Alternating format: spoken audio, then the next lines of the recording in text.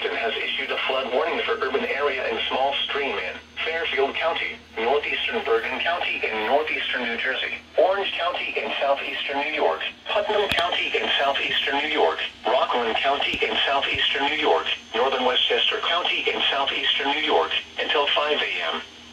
At 1:06 a.m., Doppler radar indicated moderate to heavy rain across parts of the region.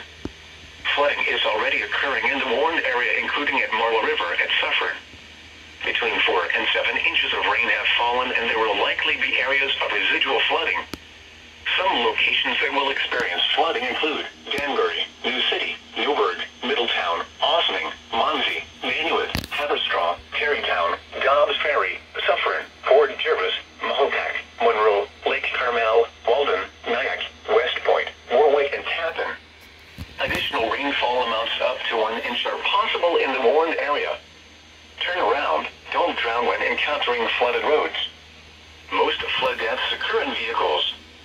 Be especially cautious at night when it is harder to recognize the dangers of flooding.